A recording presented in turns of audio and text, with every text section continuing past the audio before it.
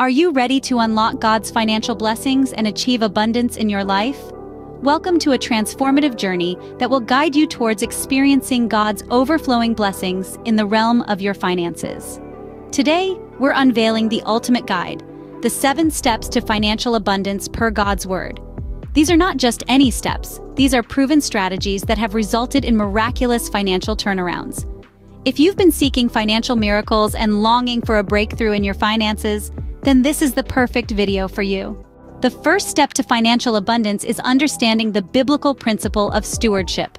Essentially, stewardship is all about responsible management. It's about acknowledging that the resources we have are entrusted to us by God, and it's our duty to use them wisely. But why is this so crucial?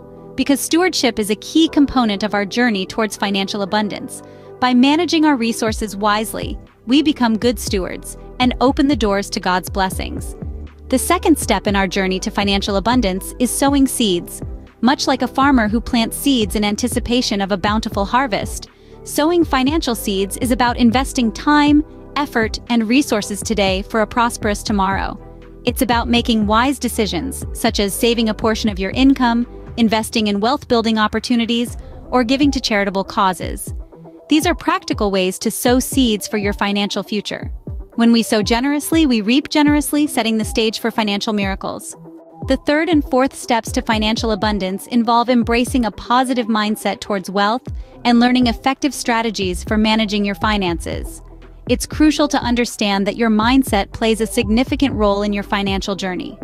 A positive attitude towards wealth not only attracts abundance, but also motivates you to take actions that lead to financial growth. It's about seeing money as a tool for good, a resource that can be used to improve your life and the lives of those around you. On the other hand, effective financial management is all about discipline, planning, and making informed decisions. It means setting clear financial goals, creating a realistic budget, and sticking to it. It involves understanding the difference between needs and wants, and making smart choices that prioritize your long-term financial health over short-term gratification. With a positive mindset and effective financial management, you are on your way to unlocking God's financial blessings. The final steps on our journey to financial abundance involve aligning your financial goals with God's plan, embracing sustainable practices, and experiencing transformative growth. When we talk about alignment, we mean bringing your financial ambitions in sync with God's purpose for your life. This doesn't mean merely asking for wealth, but seeking wisdom to handle prosperity responsibly. It's about understanding that abundance isn't just for personal gain, but for serving others and making a positive impact in the world. Next, let's discuss sustainability. Just as a farmer doesn't expect a harvest overnight, you shouldn't anticipate instant financial miracles. It's about adopting practices like saving, investing, and giving that create a stable financial future. It's a long-term process, but one that results in lasting prosperity. Finally, we reach transformation. This isn't just about your bank account growing, but about you growing as a person. As you walk this journey, you'll learn patience, humility, and gratitude.